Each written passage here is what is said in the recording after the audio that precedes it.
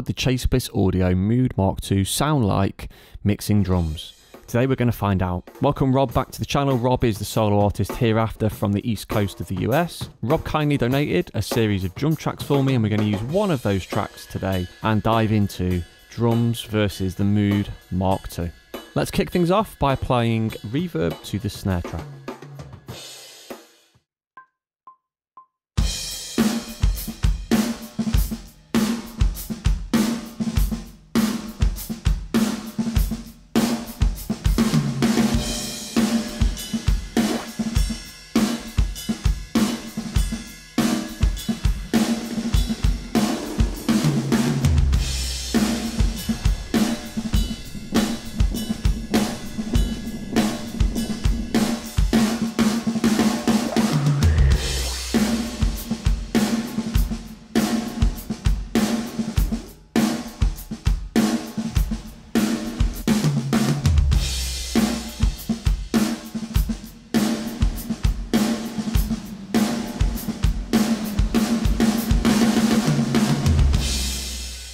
Things are going to get a little bit weirder now. We're going to use the stereo delay on the snare track.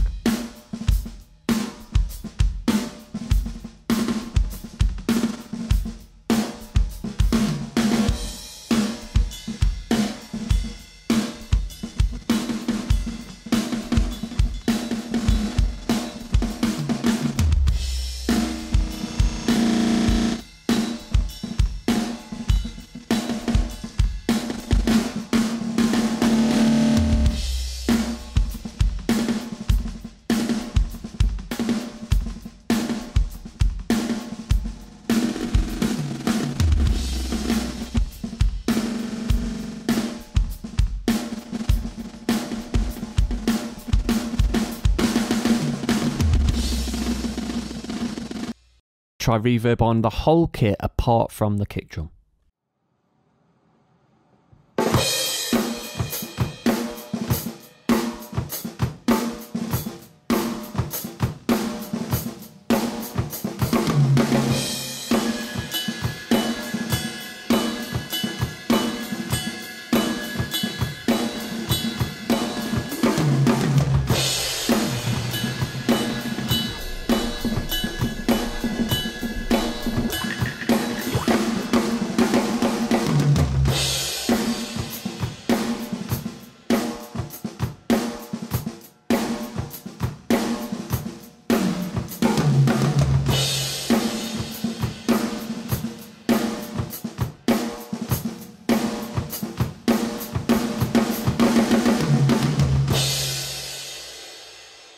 So there we go, some pretty awesome sounds. We're going to get things a little bit weird now. We're going to run the whole kit through the Mood, and we're going to switch between reverb, slip mode, which we haven't experimented with in this video yet, and delay.